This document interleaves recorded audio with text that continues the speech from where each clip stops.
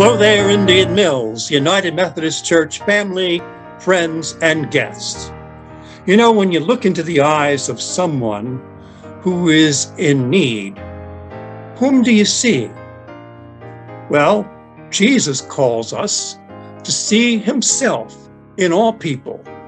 So today, we'll explore how, for Jesus, compassion and justice are intertwined and inseparable, and that true justice is all about relationships. Let us pray for the church and for the world. When I pray, Lord, in your mercy, please respond with a heartfelt, hear our prayer. Let us pray. Amazing God, we come before you and long to know you better. Help us to see the ways you call us and to live into being the people you have created us to be. Lord, in your mercy, hear our prayer. Touch the leaders of the world and of the church to work for peace and to learn that true justice restores relationships. Lord, in your mercy, hear our prayer.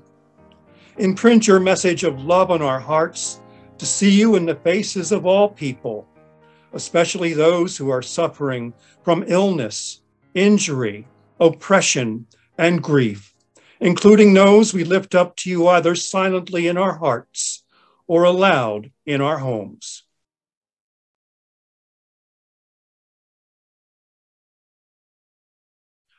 Comfort and heal all people, so that all we do in your name will be a witness to your grace. Lord, in your mercy, hear our prayer. We pray all these things in Jesus' name. Amen.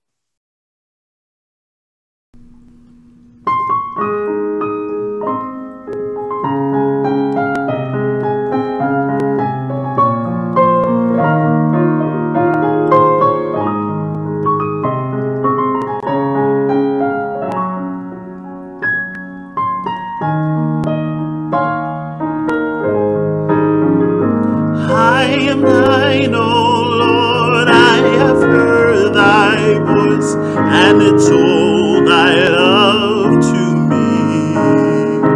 But I long to rise in the arms of faith, and be closer drawn to thee.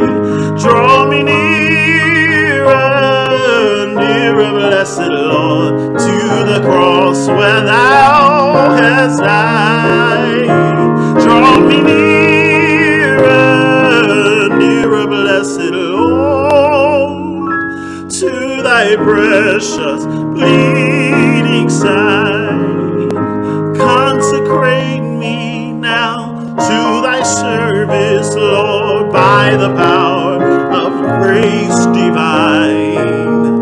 Let my soul look up with a steadfast hope, and my will be lost in thine. Draw me nearer, nearer, blessed Lord, to the cross where thou hast died. Draw me nearer, nearer, blessed Lord, to thy precious bleeding side. Oh, the pure delight of a single hour that before thy throne I spend, when I kneel in prayer and with thee, my God, I commune as friend with friend. Draw me nearer, nearer, blessed Lord, to thy cross where thou hast died. Draw me nearer, nearer, blessed Lord, to thy precious bleeding side.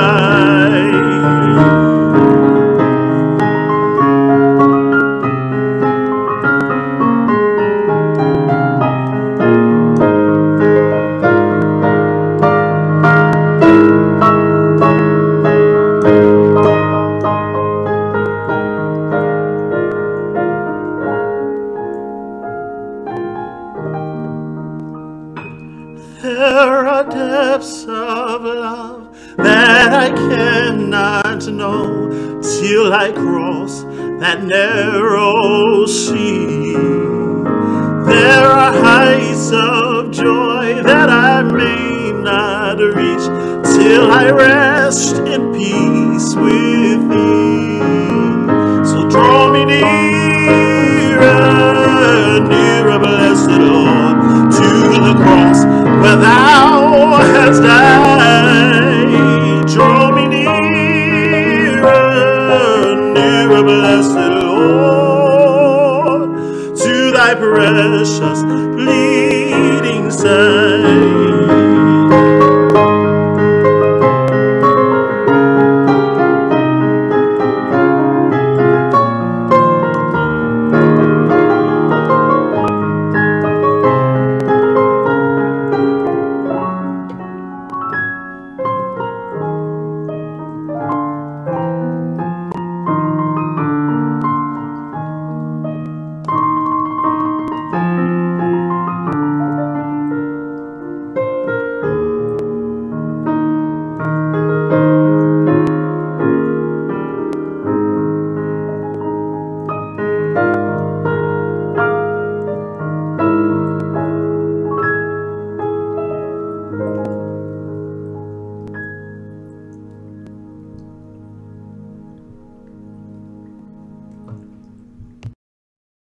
Today's gospel reading is from Matthew chapter 25, verses 31 to 46. Then the king will say to those on his right, "Come, you who are blessed by my Father. Take your inheritance, the kingdom prepared for you since the creation of the world. For I was hungry, and you gave me something to eat. I was thirsty, and you gave me something to drink. I was a stranger, and you invited me in. I needed clothes, and you clothed me. I was sick, and you looked after me. I was in prison, and you came to visit me." Then the righteous will answer him, "Lord, when did we see you hungry and feed you, or thirsty and give you something to drink? When did we see you a stranger and invite you in, or needing clothes and clothe you? When did we see you sick or in prison and go to help you?" The king will reply, "Truly I tell you, whatever you did for one of the least of these brothers and sisters of mine, you did for me." This is the word of the Lord. Thanks be to God. Amen.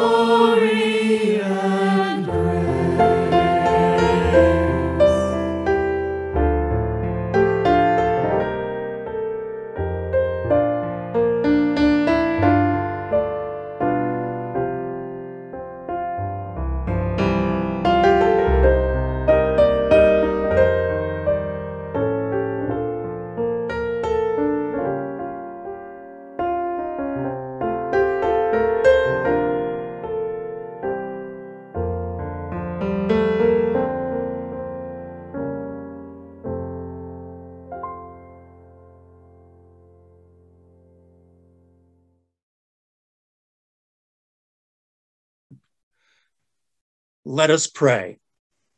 May the words of my mouth and meditation of my heart be acceptable in your sight, O Lord, our rock and our Redeemer. Amen. On the mission trip to Mexico that Debbie and I took a few years ago, we met the girl who we sponsored for school supplies. In spite of living in poverty, the face of Jesus was seen in this little girl, her mom, and her grandmom's smiles. Jesus calls us to see him in others and treat them as fellow human beings, children of God, sisters and brothers in Christ. Today's reading isn't just about helping people, it's about the judgment of communities and systems. In Matthew chapter 25, the sheep ask, "When did we see you in need and help you?" You see, in their care for the needy, the sheep embody Jesus' teaching and care for Jesus without even knowing it. But the goats cry, "When did we see you and not take care of you?" If only they had known Jesus was the least of these, they'd have cared for him, and they'd have cared for others. But Jesus doesn't ask us to care for others so that we can be rewarded. Jesus wants us to care for others because they're fellow children of God, fellow sisters and brothers in Christ. They're human beings. What Jesus asks is pretty simple: drink, food, clothes, and visits. For Jesus, compassion and justice are inseparable. The care of each other's physical bodies and well-being is essential, not just occasionally, not just with a few select people, but always and with everyone we encounter. The Hebrew word for justice translates as righteousness. In his book, The Spirit and Art of Conflict Transformation, Thomas W. Porter Jr. describes how justice is about restoring right relationships. Like many communities, Shimon has systemic issues that may lead some to feel needy, unwelcomed, and isolated. It is challenging to identify people with needs, to welcome newcomers, and relate to the isolated. We have people in our community living in mansions who may be oblivious to neighbors. We have people living in trailers or modest homes who, because of financial hardship, because of location and lack of transportation, are unable to get basic needs met. Most doctors' offices, urgent care centers, and hospitals are over 20 minutes away by car. Some who are ailing and homebound cannot find affordable home health care. With no downtown area for easy, affordable shopping and no public transportation, how does a person who cannot drive get food and other services? ShopRites and Acme's are over 10 miles away. Murphy's Market is closer, but a walker still needs a cart for their weekly grocery shopping.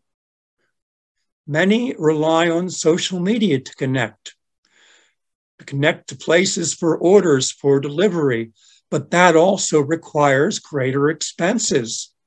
Not everybody can afford that. And people, when they go on social media, find Facebook pages, local Facebook pages that contain disturbing posts that include gossip, bullying, threats, and intimidation, leading people to not getting the help that they need, not feeling welcome, and certainly becoming more and more isolated. In examining our role in all of this, and what we can do about it, we need to ask ourselves, what is our attitude toward the needy? For instance, do we say, don't help them, they're lazy and just want handouts? Or do we say, let's help those people so we'll be rewarded sheep status too? Or do we see Jesus in them and, seeing Jesus in them, recognize and nurture the gifts that God has given them? You see, we need to ponder what we need to change to really help the needy. One of the ways our church tries to address the needs of the poor in our community is through the Lord's cupboard, our food pantry. But we need to consider our purpose and evaluate our effectiveness. Why do we offer food and ShopRite cards to those in need? Is it to earn Jesus' favor and become the sheep? Or is it because we embody Christ and see Christ in others and want to care for the needy simply because they are our sisters and brothers in Christ, fellow human beings? In what ways has our ministry looked at the needy and seen the eyes of Jesus Christ? Another question to ask in evaluating our ministry to those in need is, how have online postings impacted our efforts? Are we truly seeing Jesus in others, or are we passing judgment on them because we've heard gossip about them or certain news about them that we don't like? If the least of these is Jesus and we judge them, are we not judging Jesus? We need to consider how we, as people of God, followers of Jesus Christ, can change our attitudes about other people, whether they're people who fall short of the glory of God or whether they're people who are saints. How we can change our attitudes about other people and see in their face the face of Jesus, face of Jesus Christ. When we see Jesus in others and hear gossip, we won't participate in it because we are embodying Christ and we see Christ indeed in those very people. We can also, when we see Christ in others, listen to new ways God may be leading us by listening to those least of these. Some of us, are very critical of Facebook and other social media. I alluded earlier to gossip, bullying, and intimidation on local Facebook pages. We hear people say Facebook removes Christian posts.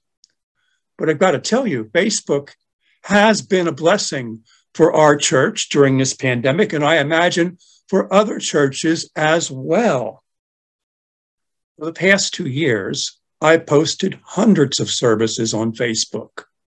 All those services included the Lord's Prayer. Not once have I had any service removed by Facebook.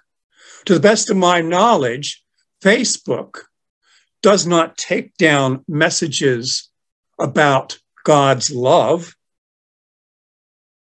They don't take down, or at least I haven't seen them take down, the Lord's Prayer. Perhaps posts that get removed are posts where the poster is not seeing the face of Jesus in the faces of Facebook users. And in not seeing Jesus in the faces of Facebook users, they have posted in anger divisive topics that may offend others, or they posted items that say, forward this message if you love God, If you don't, you follow Satan, or indicating that you won't get into heaven if you don't forward this message. Friends, these posts are not good witnesses to the love of God in Jesus Christ. Not at all. Instead of complaining about Facebook, let's see Jesus in Facebook users and post positive quotes. Feed people with positive quotes from the scriptures, from Jesus or theologians about God's love and how we can positively respond to that divine grace and mercy. Let's try a one-day experiment where we imagine every person we meet is Jesus. Can we do that? And think about how this can change how we perceive and treat others. Let's see Jesus in everyone, and especially in the least of these, offering them food, drink, clothes, welcome, and friendship. Let us pray. O loving God, we thank you. We thank you for your justice and compassion.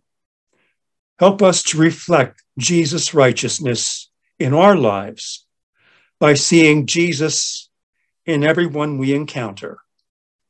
Amen.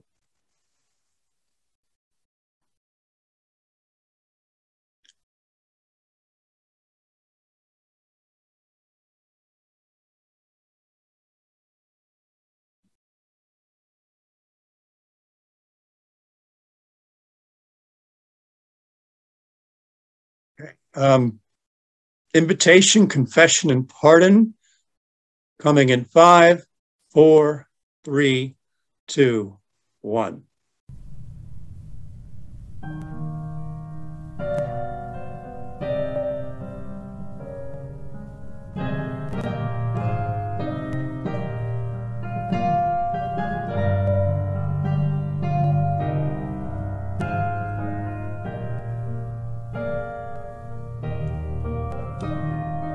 Lead me, Lord, lead me in thy righteousness. Make thy way plain before my face. For it is thou, Lord, thou, Lord, only that makest me dwell in the safety. Lead me, Lord, lead me in thy righteousness. Make thy way plain before my face. For it is thou, Lord, thou, Lord, only that makest me dwell in safety.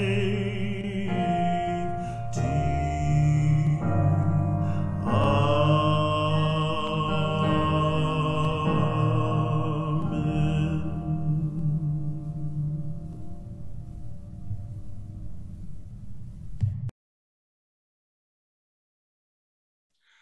Christ our Lord invites to his table all who love him, who earnestly repent of their sin and seek to live in peace with one another. Therefore, let us confess our sin before God and one another. Compassionate God, help us see the forces that get in the way of our having true, caring, respectful, healing relationships with other people, and to our own vulnerability to prejudice, judgment, and self-righteousness. We seek your righteousness, which we see in Jesus, the Word made flesh, who reconciles and renews who rebuilds and redeems, who brings into restored relationship, brings us into restored relationship with God, and who points the way to restored relationship with our neighbor. Forgive us, quench us, make us whole, all in the name of Jesus. Amen.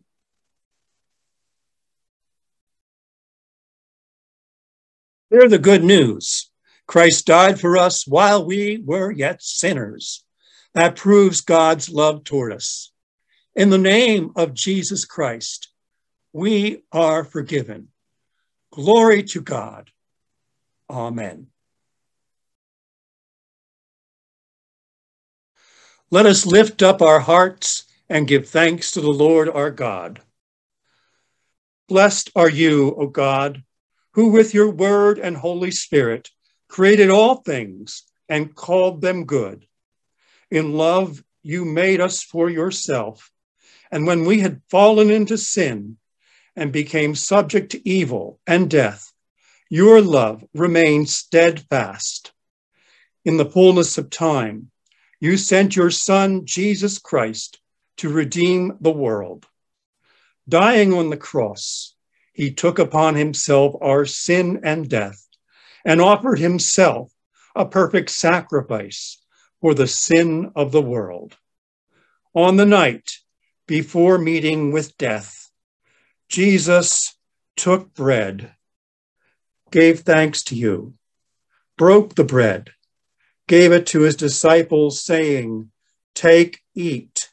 This is my body given for you. Do this in remembrance of me." When the supper was over, he took the cup. When he had given thanks, he gave it to his disciples, saying, "Drink from this, all of you. This cup is the new covenant in my blood, poured out for you and for many for the forgiveness of sins. Do this as often as you drink it in remembrance of me." And so in remembrance of these, your mighty acts in Jesus Christ, we offer ourselves in praise and thanksgiving as a holy and living sacrifice in union with Christ's offering for us.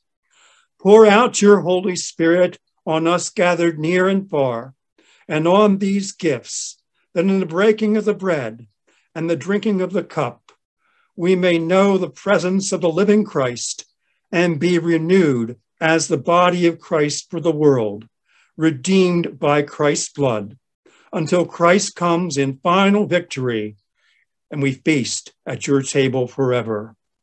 Through Christ, with Christ, in the unity of the Holy Spirit, all honor and glory is yours, Almighty God, now and forever. Amen. Now, with the confidence of the children of God, let us pray together the words which our Savior has taught us. Our Father, who art in heaven, hallowed be thy name. Thy kingdom come, thy will be done, on earth as it is in heaven. Give us this day our daily bread, and forgive us our trespasses, as we forgive those who trespass against us. And lead us not into temptation, but deliver us from evil. For thine is the kingdom, and the power, and the glory forever. Amen. Friends, I invite you now to take a piece of bread or a cracker. And if you are with family, friends, and loved ones, break the bread and share it together. If you're by yourself, take a piece of bread or cracker and share it together with us online. Take, eat. This is the body of Christ given for you.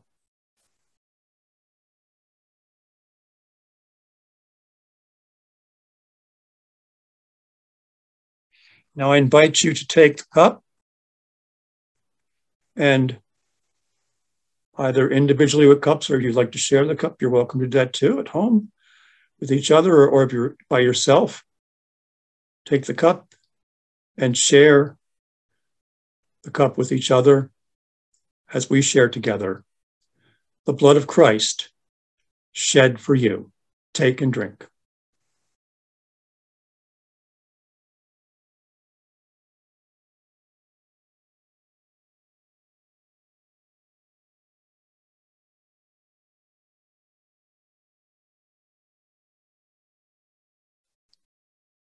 Let us pray. Eternal God, we give you thanks for this holy mystery in which you have given yourself to us. Having been nourished and nurtured by your word and by this holy meal, may we go into the world to truly give ourselves for others. In the name of Jesus Christ our Lord. Amen.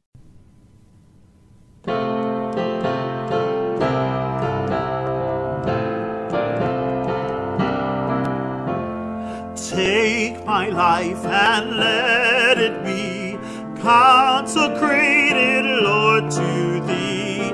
Take my moments and my days, let them flow in ceaseless praise. Take my hands and let them move at the impulse of thy love. Take my feet and let them be swift and beautiful for thee.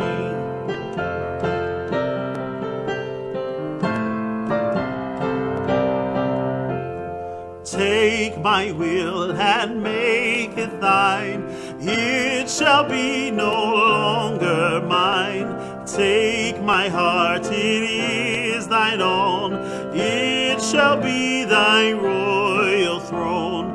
Take my love, my Lord, I pour at thy feet its treasure store. Take myself, I will be ever only all for thee.